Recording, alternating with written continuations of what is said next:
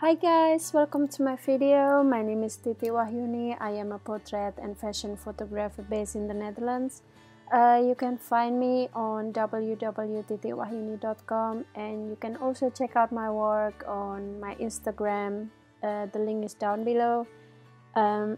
So in this video I'm going to show you how to create a beautiful snow effect with Photoshop. So this image I took last year, also at this time of the year, but this time we don't have snow yet, so I feel like making snow effect with Photoshop. So in this video you're going to see the steps how I do it. So let's get started. So what I'm going to do is I'm going to create a new document for the brush by clicking File, New, and then let's say it's 500 pixel and 500 pixel as well. So let's say snow. Yeah, for the snow document. Okay, so you have this, and then what I'm going to create a new brush by using marquee tool, and then create a circle, and by hitting Shift Delete, then I'm going to change to fill it with the black, right? Okay, then I have a circle, a black circle here, and then the next one, another one but smaller. So I'm not going to create only one brush, but it's two, and this, it needs to be far apart just to create the effect of the snow. Just the same, hitting Shift Delete and then content black. Then it's far apart just to create the snow less fake, so it's more dynamic, more random, so it will look more natural. Okay, so the next one I'm going to edit and define brush preset. So I'm going to make it as my brush, let's say snowflake brush, right? Okay, so we have the brush now, and we go back to the image, and I'm going to create a new layer. So let's get the brush and then go down to the brush on the bottom, on the very bottom here. This is the brush that I just created, the snowflake brush. Let's just click, and then it will be like this, but it doesn't resemble the snow yet. So what I'm going to do is set the brush, and that in order to get the snow effect more. Okay, you get the brush preset, and then go to the shape dynamic, and then put the size jitter up, so it will create random, more random now. And then the diameter, no, angle jitter, it's creating more chaotic and random, and put it up. And then the roundness, you know, mostly it looks like round, like snow, but let's make it more a bit. So let's say it's up, and the roundness, it's like this, so it's more oval. Let's say 60. Okay, now you see some more randomness in the snow. And then we go to the scattering, and then scattering, it's even more, it's far apart now. The snow is not close to each other. Let's go up, and then count jitter, and then now it's it gets more and more into like snow.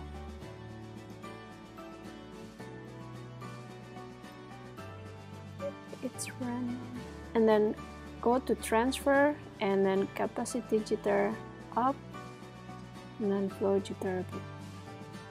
Okay, I think we're done now. And then go back here and let's create a new layer.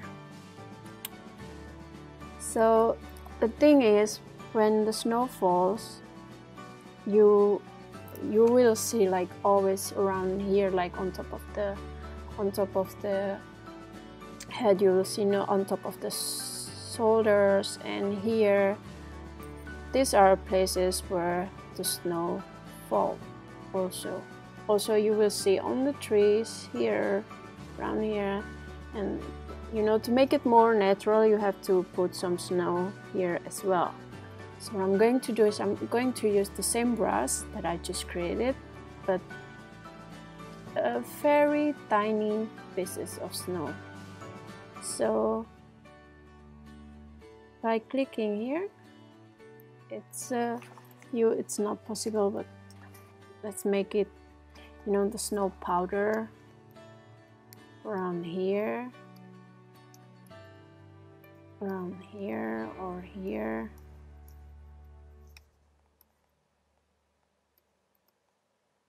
Or make it a little bigger so that you will see.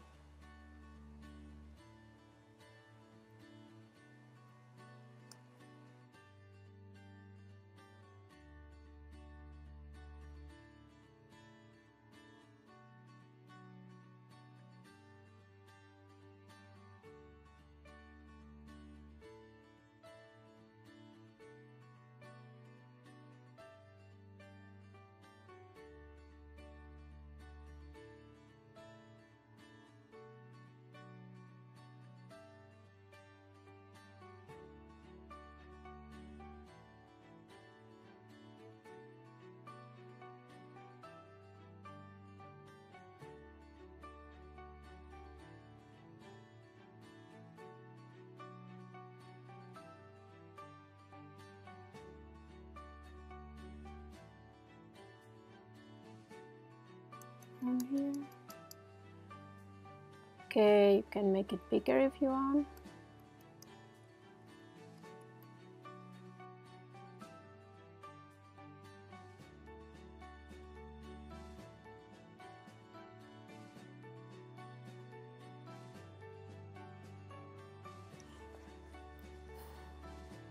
I think it's okay. Let's go back to some of the steps.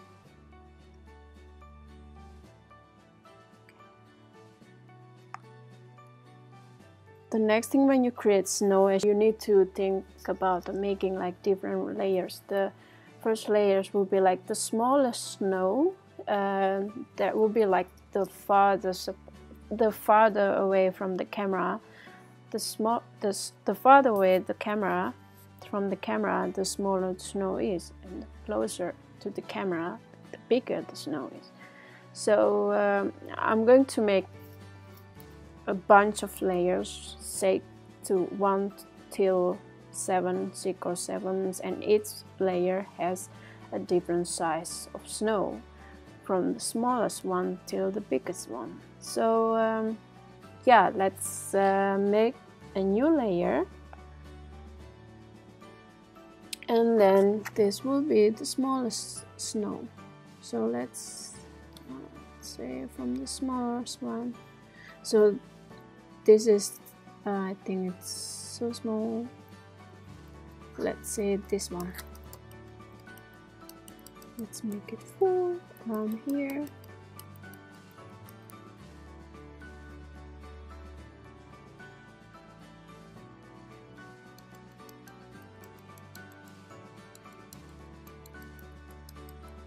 Okay. And the next one is for the bigger snow.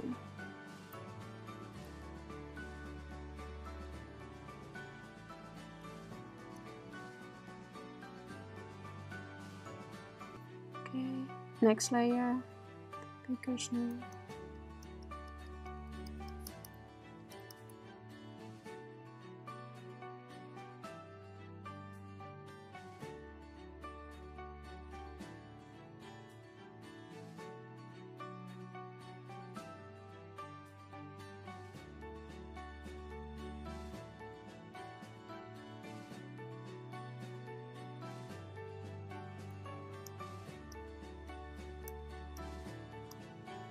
Alright, so and the next step is, so you see snow here, but you will see it still, you know, the sharp edge still look fake, still so sharp, the edge. So what I'm going to do is I'm going to blur everything with the blur, the Gaussian blur, one by one, starting from the smallest one.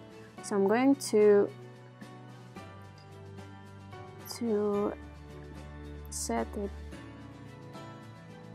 off, and then so the first layer, it's from the close, so you don't have to do anything. So this one you need to use the Gaussian blur to blur it out, so it's the farthest away. So but the background, it's already so out of focus, so it's okay to so it doesn't have to be blurry.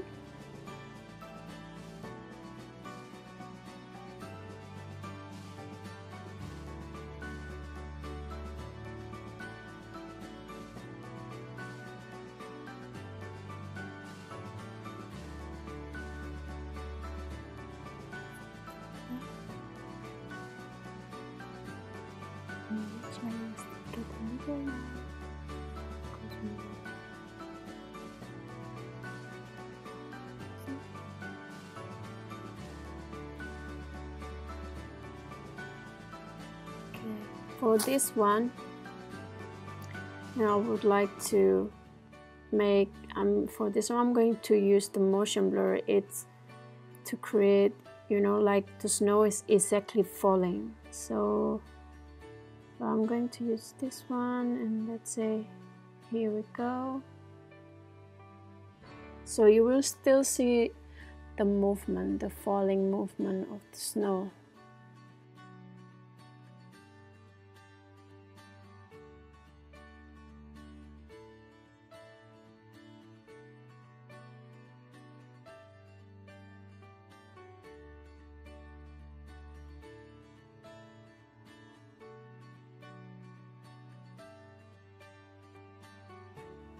Okay, and but you will still see the sharp, still so sharp. So what you can do is using the blur again, the Gaussian blur, and blur it out. Right, and I guess this, I need to do the same with this layer as well.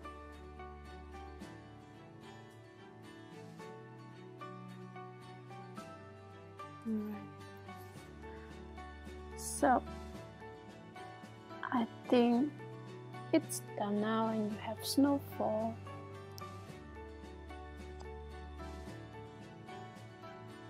Right, okay, so let's see the difference, the before and after.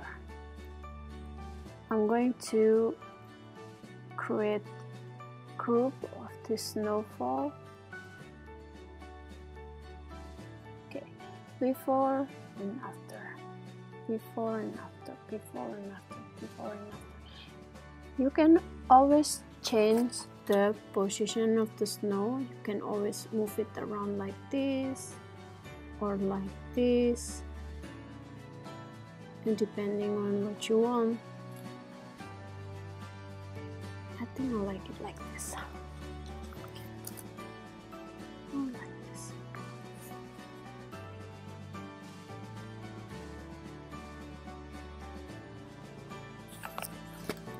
Or you can always erase some snow using the eraser, the brush. So you can always erase it down like this. You find something a bit distracting, or it's up to you.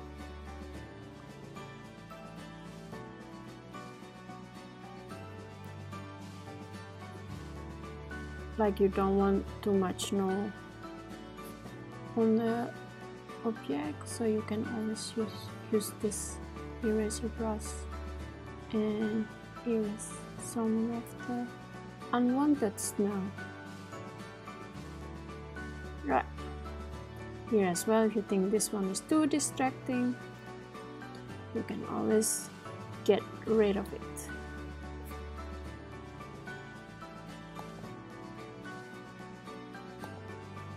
So now that we're done with the snow effect, I'm going to change the tone into more bluish a little bit, you know, because normally you have orange for summer or other season, and then now you have blue for winter. So what I'm going to do is I'm going to get an adjustment layer and the curves and the red, get the red slightly down, so you get now it's a little bluish, and then after that the blue one slightly up, not too much.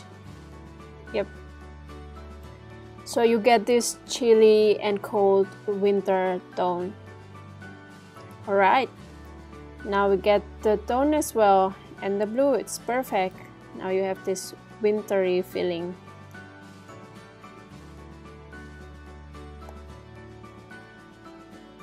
Okay. Well, I think it's done. Thank you very much for watching. If you like my videos, if you like my tutorials, if you want to learn more about Photoshop and retouching on photography, please subscribe on my channel or visit my Instagram. Alright guys, thank you very much, and I'll see you on my next video. Bye bye and have a nice day.